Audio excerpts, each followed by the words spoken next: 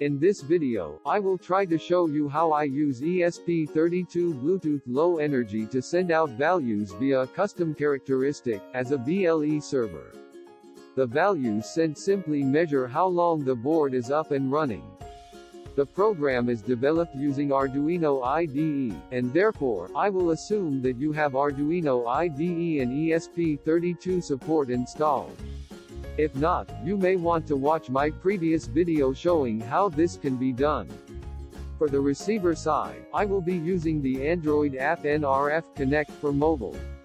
The sketch is actually adapted from the sample BLE server that comes with Arduino IDE ESP32 board installation.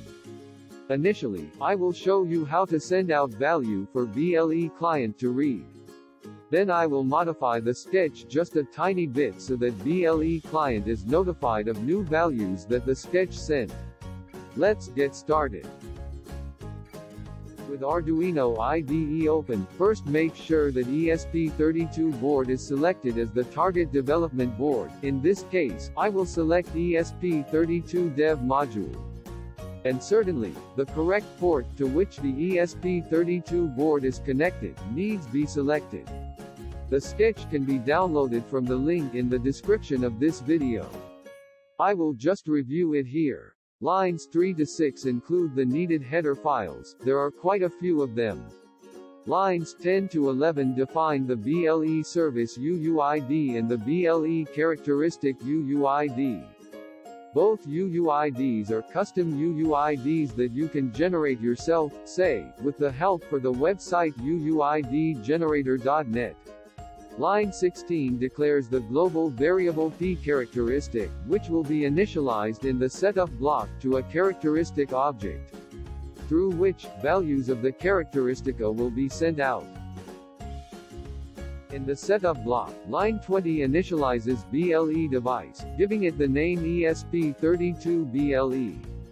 Line 21 creates the BLE server, from which, line 22 creates the custom BLE service of the provided service UUID.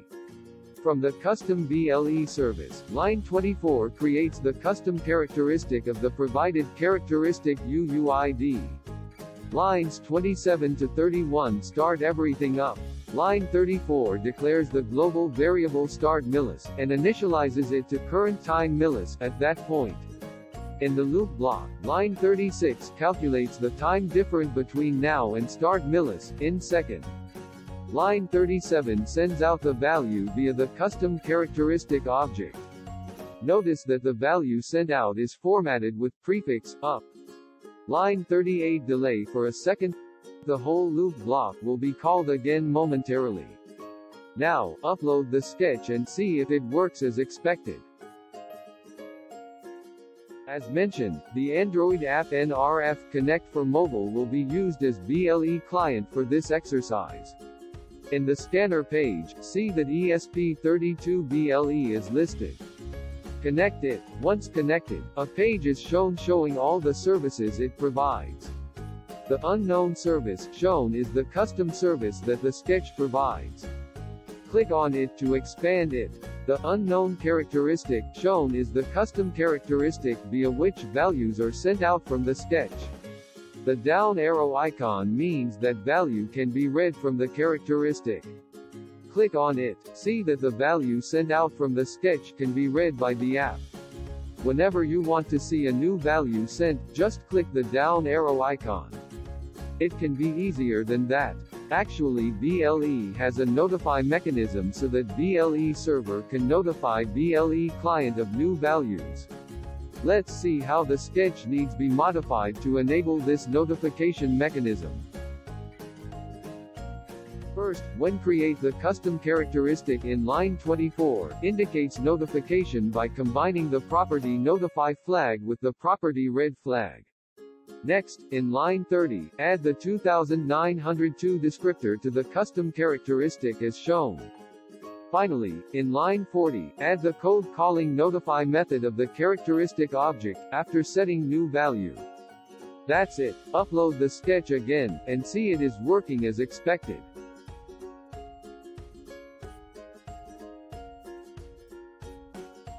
Lastly, I will show you that DumbDisplay can be used for this simple BLE characteristic monitor purpose.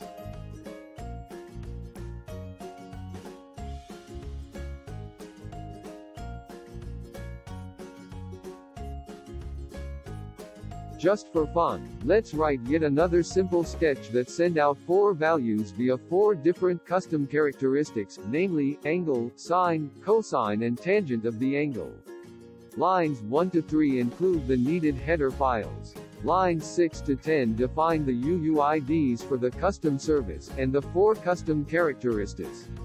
Lines 13 to 16 declare pointers to the different characteristic objects, which will be created in the setup block.